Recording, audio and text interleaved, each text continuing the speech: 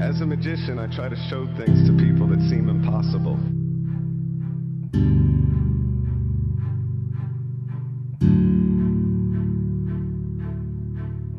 And I think magic, whether I'm holding my breath or shuffling a deck of cards, is pretty simple.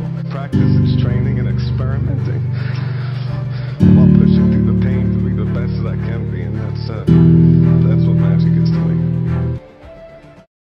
What's up, everybody? Kier Gomes here, and welcome back. It has been a crazy couple of weeks. I recently took a vacation. I went to go visit my family in the Bay Area. As soon as I came back, we launched the Slow Hands Kickstarter campaign, and it took off pretty well in the first week, so very thankful for that. Thank you all so much for your support so far. And then unfortunately I got some pretty bad news, family emergency. I had to go out of town again, and I was in Oregon for the past week, so I just got back and I have a few videos that I want to share with you guys. So we're gonna be getting into that today. Now this first one is one that I actually could not wait to do a review for. It's a deck that I was very excited for a couple of reasons. And as usual, you could probably tell by the title and the thumbnail and the intro. Today we're gonna be talking about the new Rose Gold Gator backs by David Blaine. Before we get started, please do drop a like on this video and subscribe if you haven't already. And without further ado, let's roll that intro and get you guys on your way.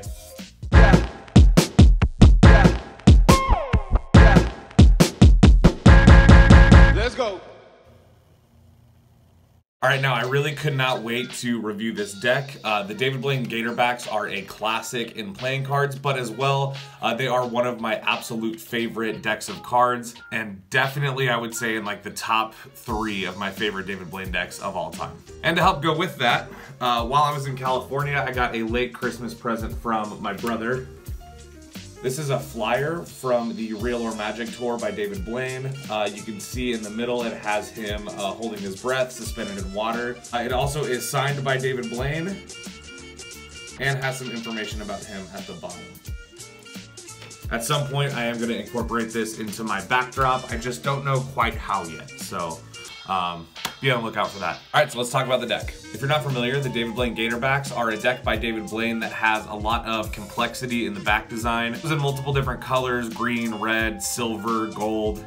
This one is the most recent addition, which is the Rose Gold Gator backs. The tuck box is done in black matte cardstock. It feels really nice. It's very dry feeling, and I really like that. You can see in black embossed on the front, which is actually the back, that there is a ton of detail. You can see that it is a little bit of a preview of the deck design itself, and it says Gator backs playing cards embossed on the front. And of course, the piece that everybody will be able to see, it is a rose gold embossed alligator kind of up in the corner. Embossed on one side, it says the United States Playing Card Company. Embossed on the other side, it says DB Productions and Mark Stutzman, who is the designer of the deck. The top says Gator backs. The bottom says distributed by Split Spades, New York. There is a 8 of spades reveal on the inside tongue flaps, which is really neat. And then it says made in the USA with David Blaine's logo on the inside tongue flap. The back design is the back design of the cards, and on here it is done in rose gold foil, which we are gonna see again on the backs. Oh. All right, I can't wait to show you the deck. Let's get into it. All right, your back design looks like this. Very blingy. It has fairly thin white borders. This is definitely not a thicker bordered deck. Like the Split Spades have thick borders. This one nice and thin. I like that a lot. The back design is done in rose gold foil, so it looks really good. It's extremely metallic. You can see it catches light very well. It does have an iteration of the David Blaine Split Spades logo, top and bottom. It's also incorporated David Blaine's daughter taming an alligator, as well as some other scroll work designed by hand by Mark Stutzman. Now, Mark Stutzman has designed a lot of decks of cards for a lot of different companies, not just David Blaine, but he does do a lot of work with David Blaine, and in my opinion, it's his best work. This back design looks absolutely insane. How anybody could sit down and draw something like this is crazy. It deserves a lot of credit. All right, now with this deck, you get 2 custom jokers done in rose gold ink. One of them is David Blaine kind of levitating or taming an alligator. Really nice artwork. Again, David Blaine, you can always count on him for amazing jokers. You can count on him for custom artwork that looks really good. It's a good piece of art as well as a nice looking joker. So it's always a win. David Blaine, nicely done.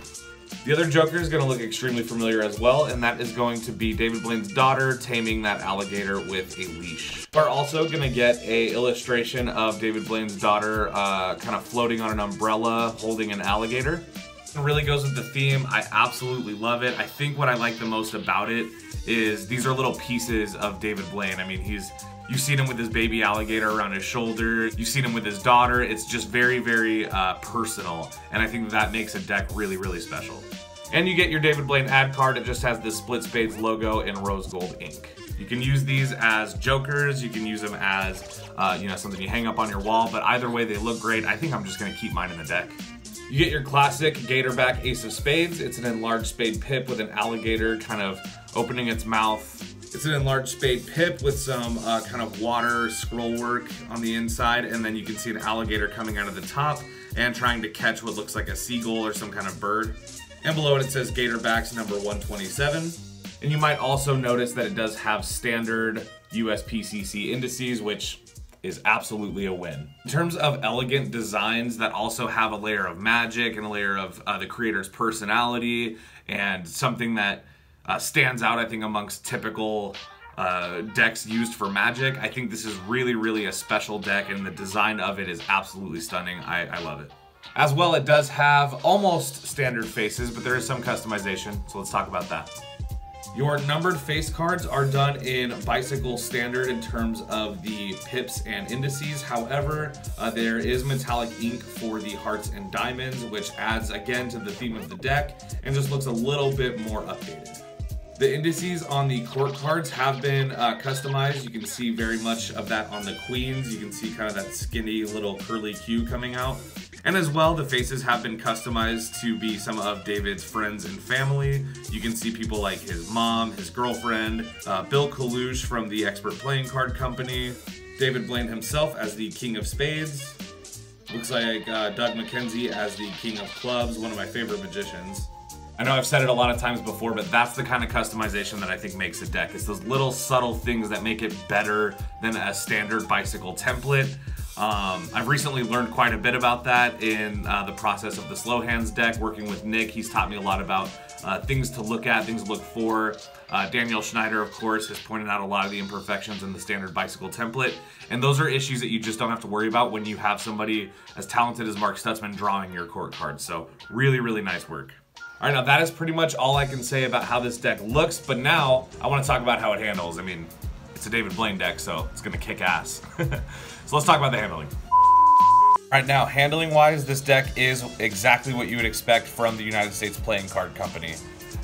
This deck is printed on crushed premium stock, so it feels really, really good. It's very soft. The only thing that I noticed about this deck, handling-wise, that was a little bit of a complication was just like all foiled decks, the deck needed to be broken in a little bit for the foil stamping to be able to fan properly. But once you get past it, the deck fans perfect, just like a USPCC deck should. It looks really, really good in a lot of light because you can see that the foil really, really catches and reflects that light very well. I think that's definitely a plus for things like cardistry. There's a lot of different cool things that you can do with a reflective deck like that.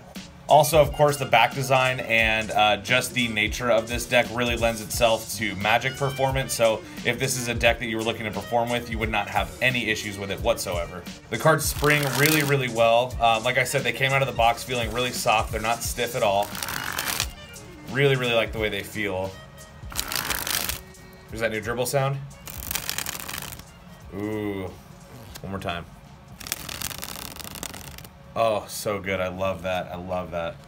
If I had to compare the way this deck feels to another deck that you might own, I would definitely say it feels very similar to the Hydrogen deck by Elemental. It also feels a lot like the Orbit deck V7, the one that was printed on WebPress. Now, this deck was not done on WebPress, but it has that same kind of loose paper stock feeling, so the cards are really nice. They're not clumpy. They don't stick together. They're just very, very free. Ooh, and loose. I love that. And then this also feels a lot like the Black Roses Hotel deck that I just reviewed on this channel. In terms of things like magic, I would say this is definitely a deck that you would be good to perform with. Not only does it feel really good because it's USPCC, but it also has the semi-standard faces and it has the reveal on the Queen of Spades, which makes it perfect for certain magic effects. And it comes in a stack. I mean, this deck was made for magic. You can even hear on the riffle shuffle. Let that be an indicator of how good these cards feel by how good that sounds. Listen to that. Oh, nice. The cards fare best from top to bottom for this deck, which is the same as the previous Gator backs as well. After a few shuffles, you can see the fan just keeps getting better, which is really a good thing. I love the way it looks in a fan, especially when it catches the light. Check the snappiness. Woo! Yeah, that one really went flying. I really like that.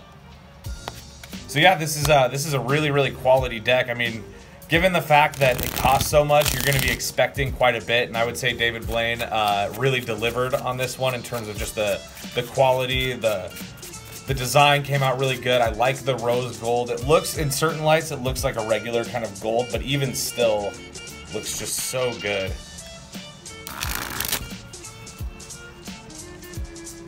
In terms of card flourishes, I think that this deck would look really cool in cardistry just because of all of the shine and all of the reflectiveness. However, again, depending on your lighting situation, if you're filming your cardistry, you might have some trouble really catching those details. So really just depends on your lighting, but I think this is a great looking deck for cardistry, magic. It could be a really nice fancy poker game. And there you go. Well guys, thank you so much for watching today's episode and my review of the new Rose Gold Gator backs by David Blaine.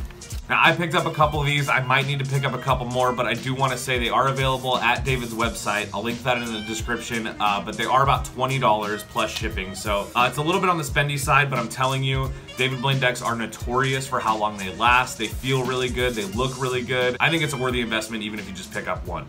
As well, I am going to be getting ready to announce the winners of the OPC Snackers giveaway, but due to some of the personal stuff I've had going on, I haven't had a chance to read a lot of those comments yet. Same thing goes for the Black Roses giveaway. I'm going to let that one ride out for a little while before me and Daniel pick the winner. So stay tuned for that. As well, I do want to say if you guys are interested in seeing what I've got going on Kickstarter, I will put a link in the description as well as some videos where you can see all about the campaign. We're so close. I think at the time of this recording, we're about 90% there, maybe a little bit less. So I'm really, really, really excited to see what comes of this campaign. I absolutely can't wait to get those cards printed. And thank you all so much for the support that we've had so far. I got a lot more videos planned, guys, so stay tuned. I should be able to get back to a normal upload schedule here after the Kickstarter campaign is over. I don't see any reason why you won't be seeing a lot more of me very soon. All right, and with all that being said, I hope you all have a wonderful rest of your day. I know I will. And I'll see you guys in the next one. Peace.